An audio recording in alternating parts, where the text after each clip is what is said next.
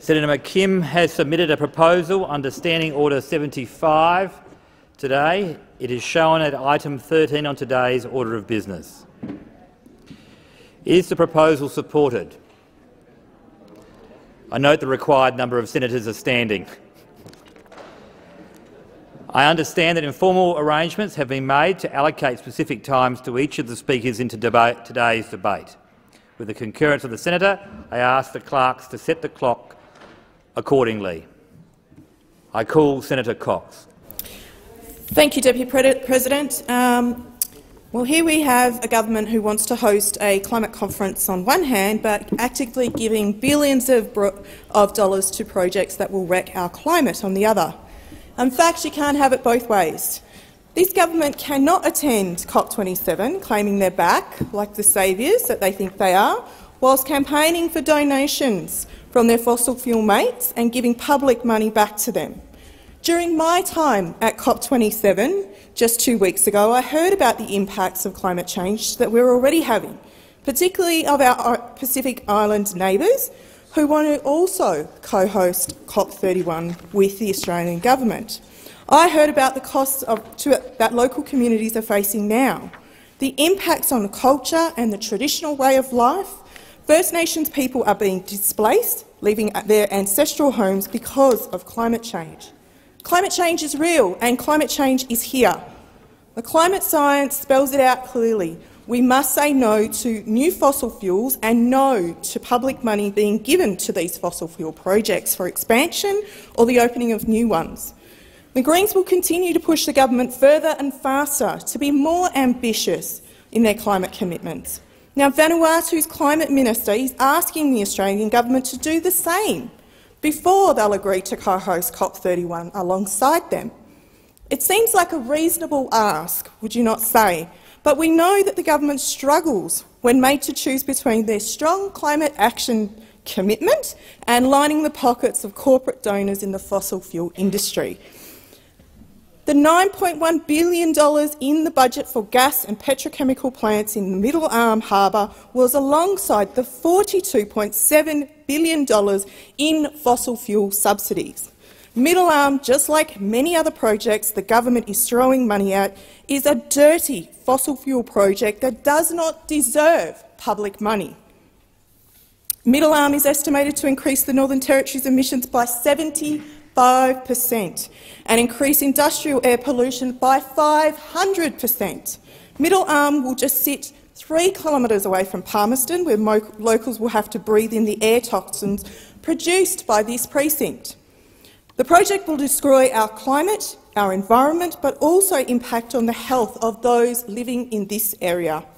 The Beetaloo and the Barossa gas projects will also be used to power this gas and petrochemical hub at Middle Arm. Public money for Middle Arm feeding into the public money for Beetaloo and Barossa, and these projects all depend on each other. And just last week we saw the Resources Minister jetting off to Japan and assuring foreign investors that their investment in Australia's fossil fuel industry is good and is a welcome investment. So thanks to her for doing that on our behalf. While the Australian government loves to give away money to billionaires, much of this investment in the fossil fuel projects comes from overseas investors such as Japan and South Korea. If only the government could commit to phasing out fossil fuels and putting the equivalent of that $40 billion into renewable energy and infrastructure, that we need to build a clean, green energy grid. The government has a very important decision to make, and we think it's an easy decision, and indeed a decision that should be made the second they won the election. The Greens want to stand in solidarity with Vanuatu and all of our Pacific nations for that. For years, they have been sounding alarms and begging the Australian government to take climate action seriously and take the action that is necessary and required. The social licence for fossil fuels is disappearing and disappearing fast. This government can no longer justify their subsidies to their giant corporation mates whilst wanting our Pacific neighbours to support our bid to host a climate conference. Now, in COP27, I also heard not just from our Pacific neighbours, but also those of the Torres Strait Islands. those that I've also spoken about in this chamber, and the alarming rates that our low-lying islands are disappearing. And we need to take that seriously. Our domestic policy that Minister Wong talked about today is just as important as supporting our neighbours in the Pacific. Thank you. Senator Grogan. Thank you. We will be voting against this motion, but I want to make clear why we will be doing that. The Minister for Climate Change and Energy has just returned from a very successful COP27 in Egypt, in which Australia was warmly welcomed back into the fold, into the international community as a climate change leader after 9 very long years of neglect. We are delighted to join with our Pacific family in bidding to co-host COP31 in 2026. We want the Pacific to have a voice, and there is no better way than hosting this conference with them in our region for the Pacific to put their case before the world. We look forward to working closely and cooperatively with the Pacific to secure and deliver a COP that will actually look to a collective vision in this important environment. Minister Bowen met with the Vanuatu Climate Minister at COP, and that minister has described having an Australian government with a strong agenda as a breath of fresh air. The level of support that we have received from around the world has been really, really encouraging for this bid, including very strong support from the Pacific region. But we also acknowledge that nations have differing positions which are rightly debated at these international summits. The question that we have in front of us refers to the Middle Arm Sustainable Development Precinct. The government is supporting the development of the Middle Arm Sustainable Development Precinct together with regional logistics hubs along key transport links. This investment will enable the precinct to be globally competitive and sustainable, with a focus on green hydrogen and critical minerals processing. This investment is not a subsidy for fossil fuel. So just to be clear, this investment is not a subsidy for fossil fuel.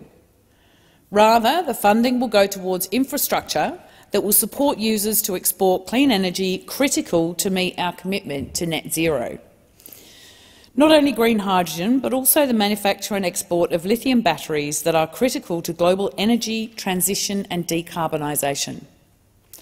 Demand is growing overseas for these clean energy sources, and this investment will help to position the Northern Territory and Northern Australia to diversify their economy and take advantage of new opportunities and provide significant economic benefits and sustainable jobs. Middle Arm is already recognised as a potential site for renewable energy, with companies like Sun Cable looking to establish renewable energy battery facilities at Middle Arm. Instead of funding any particular companies, what we're seeking to do here is invest in common use enabling infrastructure, like the Marine Works, which will give all potential users in the market an opportunity to grow and thrive, including those who are able to process and export green hydrogen and energy transition components. There is some way to go until the construction commences, and as our friends would be well aware, the project is undergoing significant environmental assessments, both under the Northern Territory Environmental Protection Act and also under the Federal Environment Protection and Biodiversity and Conservation Act. These assessments will look clearly at the impact of the proposed construction. The Australian government will work with the Northern Territory government, with the industry, the local community and the relevant First Nation communities to develop a sustainable growth plan for Middle Arm, with a view to further announcements next year on the implementation of this equity investment. The Australian government believes investing in projects such as the Middle Arm Precinct are indeed an important way of setting up our economy and the Northern Territory for a sustainable future. We are committed to playing a constructive role as a climate change leader and we also support economic and job opportunities where it makes sense to do so. And we do believe that this project has potential for both the economic development and the job opportunities for the Northern Territory, as well as helping us into a sustainable future. Thank you. Senator Canavan. Thank you, Mr Acting Deputy President. This motion is a reflection of the complete failure of the Greens to get anything right on energy, and also the complete embarrassment that was COP27 for the Greens' political platform. Quite clearly, over the last couple of weeks, there's been no agreement among the countries of the world to get rid of, phase down, whatever you want to call it, fossil fuels. Indeed, the headline in The Guardian online paper was the COP27 agreement fails to call for phase down of all fossil fuels. The Greens here now with this motion are trying to sneak in to this chamber a decision that wasn't taken even at the climate conference. So, of course, why should Australia do something that other countries are not committed to do? And the reason that other countries are moving away from phasing down fossil fuels, the language in the COP agreement is more open to fossil fuel development than the one last year at Glasgow. The reason that's happening is the rest of the world has woken up that we need coal and gas and oil to have a functioning modern economy, indeed to feed ourselves. And I think one thing that must be stressed in this debate is that in a few months' time, indeed by the end of this year, Australia will no longer produce urea-based fertilisers. Urea fertilisers are the most common used fertilisers in Australia. Synthetic nitrogen fertiliser, of which urea is one, are the most common used in the world. In fact, nitrogen-based fertilisers feed around half the world's population right now. Nitrogen-based fertilisers, synthetic nitrogen-based fertilisers, come from natural gas. If we didn't have natural gas, if we don't produce natural gas, we won't be able to feed half the world's population. That's how the world works. That's how the real facts work, and the rest of the world has found that out over the past year when Russian gas was denied to European manufacturers. They've had huge issues with producing fertilisers, sent fertiliser prices through the roof right across the world. We've sent food prices up, fed into inflation, as we've seen right around the world, causing untold suffering, especially in poorer countries. But here in Australia, it is a travesty that we are not, or no longer will produce urea fertilisers. We'll be reliant on the Middle East. We used to be reliant on China, but they banned the export of them a few years ago. We'll be reliant on the Middle East to grow our food rather than taking care of it ourselves. Now, we have plenty of gas resources in this country. We are just denying ourselves the use of them. We're not supporting them. This new government has scrapped funding for the development and exploration of new gas basins in the Beetaloo and the Cooper basins. We need to get back to supporting our country and our people. And just like the rest of the world has worked out that you actually do need fossil fuels, not just to make things, but also to do the very simple things in life like feed oneself. Am I right? The other thing that this motion demonstrates is how wrong the Greens have been on energy over the past few years. I remember, I'm old enough to remember a few years ago, Green senators would be in this place saying there's no market for coal, there's no future for it, no one's going to make any money out of it anymore. And that was their prediction. There was a prediction there would be no business case to invest in fossil fuels. But now, of course, they have to. They've been wrong on that, fantastically wrong. And now they're trying to use the laws to ban people from investing in these projects, to stop them, even though there is a very strong economic case for Australia to invest in coal and oil and gas. You just have to look at our trade data, because people might not realise, but over the last 12 months, King Coal has re-emerged. King Coal has been re-coronated. It is the nation's biggest export once again. Our biggest export from Australia over the past 12 months is coal. It's overtaken iron ore in the last couple of months. For the last 12 months, we exported $130 billion worth of coal. It alone is about a quarter of our exports. So about 1 in every $4 of exports from our nation, merchandise exports I should say, comes from coal. Iron ore is about $120 billion, very important. Gas, though, gas too, is sitting just shy of $80 billion now. And together, coal and gas and oil account for 40% of our nation's merchandise exports. a massive amount of wealth for our country and indicative of how much demand there is for our high-quality fossil fuel production in Australia. In that environment, we should be increasing our production of those commodities, because when the price of something goes up, when demand goes up, we should respond to that and help the world, especially overcome aggression from Russia, to help the free world provide for its own food and energy needs by increasing our fossil fuel production. This Greens motion would make us weaker and more dependent on dictatorial regimes who mean to do us harm. Senator Pocock. Thank you, Acting Deputy President. As mentioned earlier, COP27 came to a close overnight with really little achieved in terms of reducing emissions. Australia played a more positive role than we have previously, which some would argue would not be hard, but we still rank 9th last out of 65 countries on the Climate Change Performance Index. This is a long way from the climate leadership spoken of by the government. Continuing to subsidise the fossil fuel industry will only make things worse. Giving money to the profitable industry responsible for global warming, given what we know about the state of the climate, makes no sense. And funding of the Middle Arm project is particularly bad. The government has committed $1.9 billion to fund, as we've heard, common use infrastructure, which we are assured will be sustainable. Senator Grogan says that this is not a fossil fuel subsidy, but in estimates we're told that it's up to the market to decide, and the NT government and private companies are openly talking about using it for fossil fuels such as gas. If this proposal looks like a petrochemical plant, has the government ducking and weaving on whether it is a petrochemical plant and has the support of the gas industry, then it most definitely seems to be a petrochemical plant. At estimates last week, the week before, I asked the department what cost-benefit analysis has been done for this project.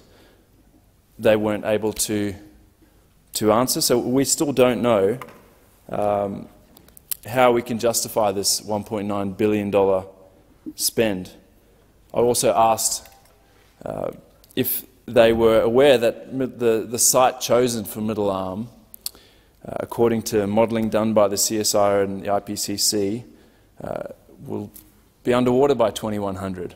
They weren't aware of that either. So while it's great to hear about the environmental impact assessments that will be undertaken, we're missing the whole point here around climate change. And I think Senator Canavan highlighted that in his speech, talking about the need to continue to invest because it's profitable.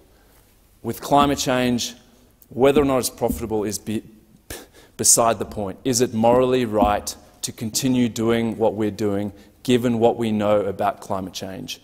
Not just given what we know, given what we're seeing, the flooding across the country, the droughts in the Horn of Africa.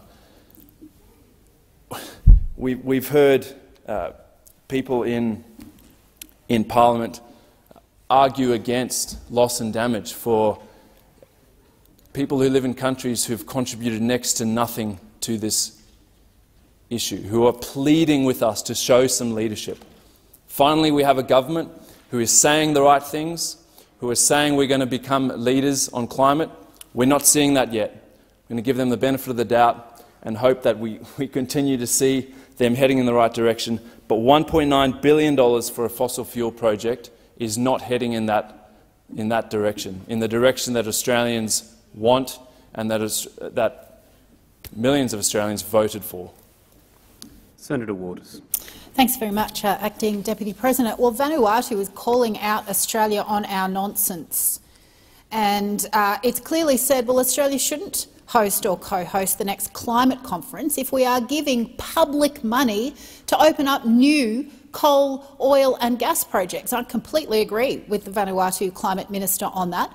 And I thought that this government had made a commitment that there wouldn't be any new public money for fossil fuel subsidies. But unfortunately, when the budget was handed down, we saw some tweaks, sure, but we saw about $40 billion of the last government's fossil fuel subsidies retained by this government, who are so poor they can't put dental or mental health care into Medicare, they can't raise the rate of job seeker. They're too poor to do that, but they're not too poor to keep $40 billion of the last government's subsidies for the coal and gas industry.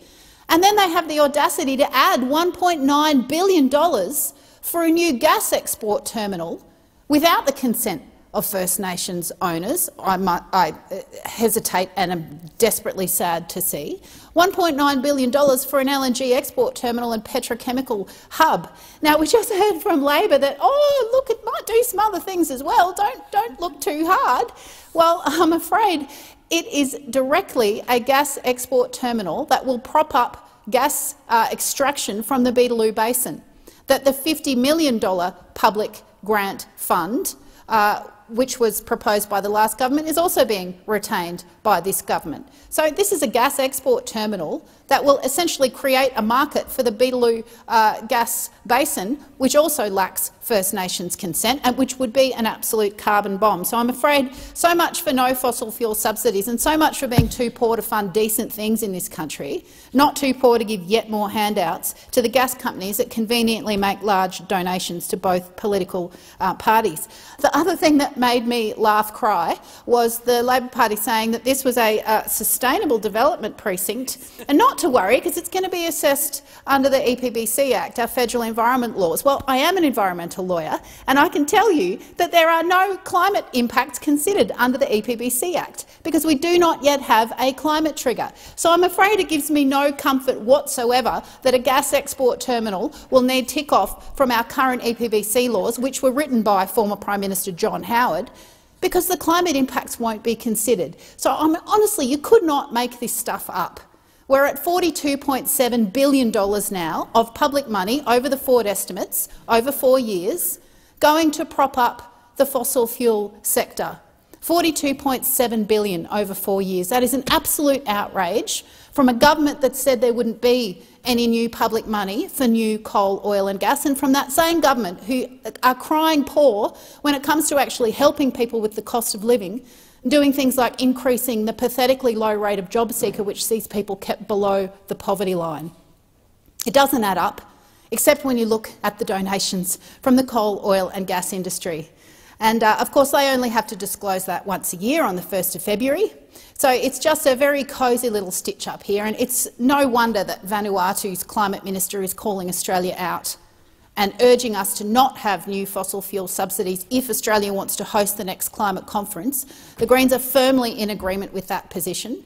Those fossil fuel subsidies should have been dumped from the budget. There certainly should not have been $1.7 billion added for a new gas export terminal, and the Labor government need to start remembering that they'd one time made a commitment that not to have new fossil fuel subsidies, and they ought to stick to that commitment. Senator Roberts.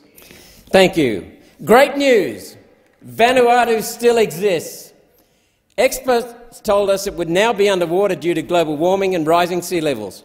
Just like Al Gore forecast, Mount Kilimanjaro would have no snow by 2016. How many islands has Vanuatu lost due to rising sea levels? None. Mount Kilimanjaro is still topped with icy white powder.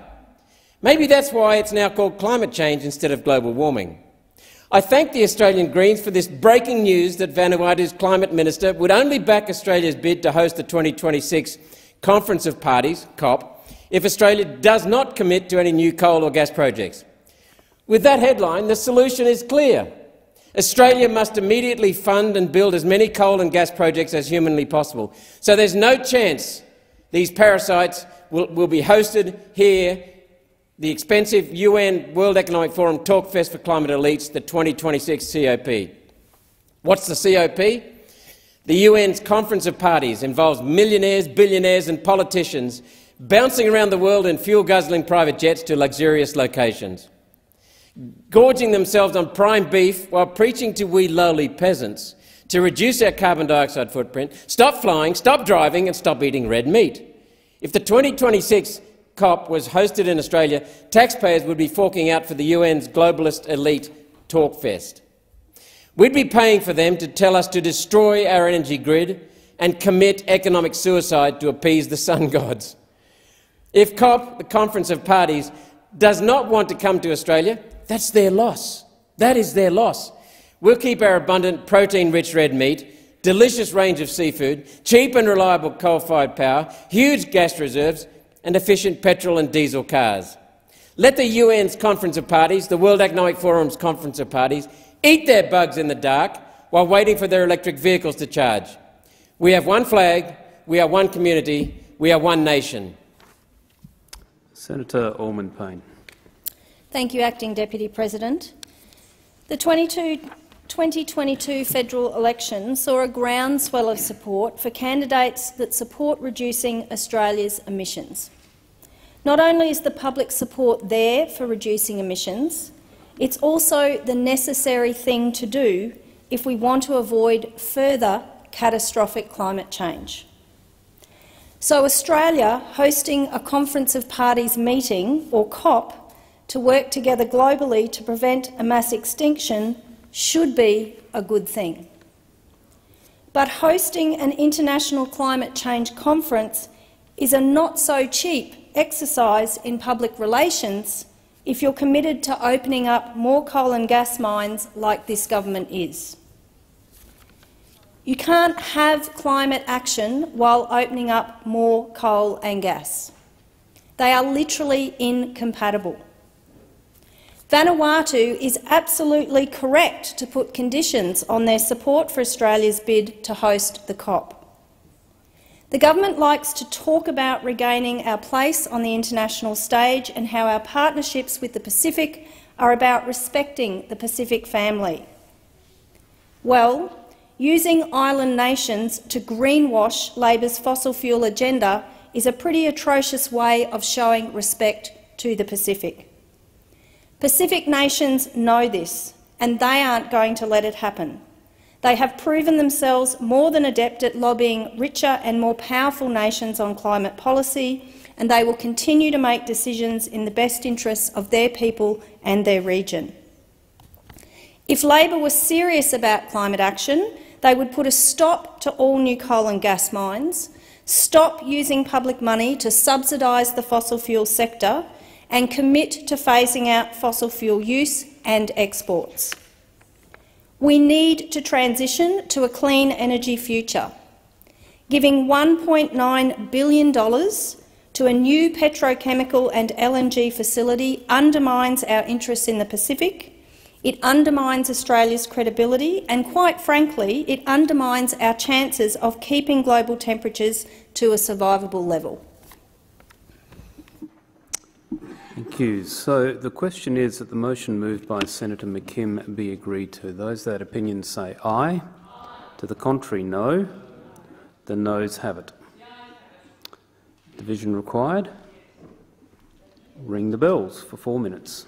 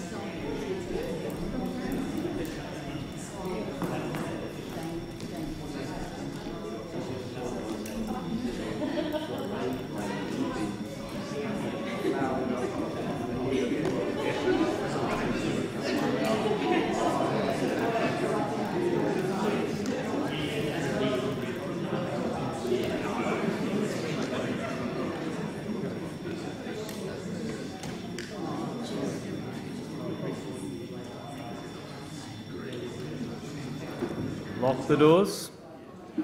So the question is that the motion moved by Senator McKim be agreed to. The ayes will pass to the right of the chair, the noes to the left. I appoint Senator McKim as teller for the ayes, Senator Cadell's teller for the noes.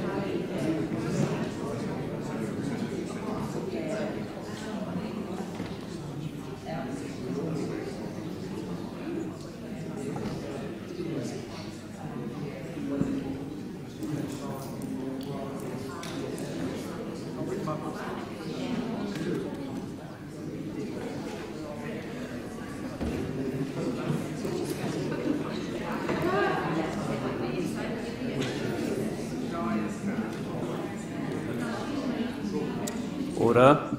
There being 13 ayes and 28 noes, the question is resolved in the negative.